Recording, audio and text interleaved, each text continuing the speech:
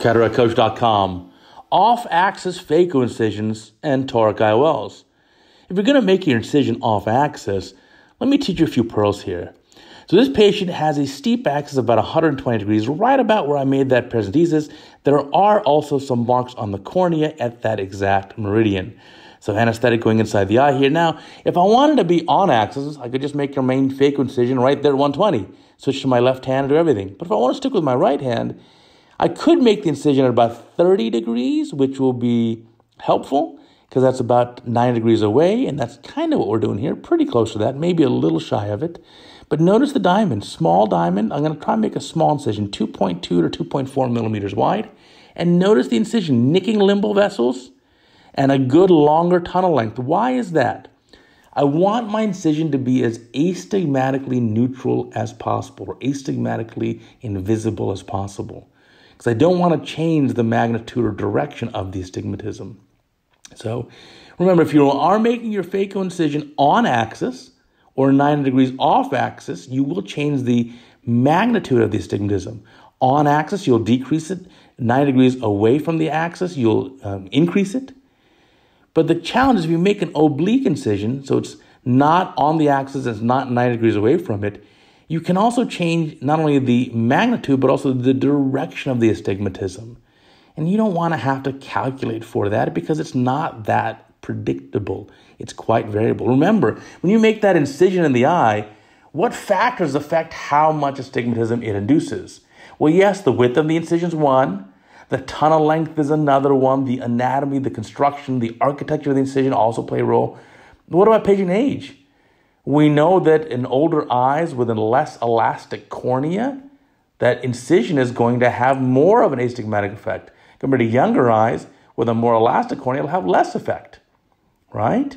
Also keep in mind corneal size. What if it's a tiny eye with a 11 millimeter white to white compared to a big eye with a 13 millimeter white to white? Now, all of a sudden, that small incision is a lot bigger, comparatively speaking, in an eye that has an 11 millimeter corneal diameter, and it's a lot smaller in proportion with an eye with a 13 millimeter corneal diameter. So again, remember, the arc length of that incision in degrees can change depending on the patient's anatomy, the patient's corneal diameter. So there's so many roles that are involved in determining astigmatic effect of an incision that it's not as predictable as we would like. And so when you're using your online calculator and you put in, yes, you anticipate it'll cause a quarter diopter or a half diopter flattening every time, that may not be realistic. And that's why I always encourage you to try and make your incision on the steep axis if you can, or 90 degrees away from it on the flat axis if you can, and instead avoid the off axis. So here, where it is slightly off axis, not quite at 30 degrees, not quite 90 degrees away, it's probably only 80 degrees away.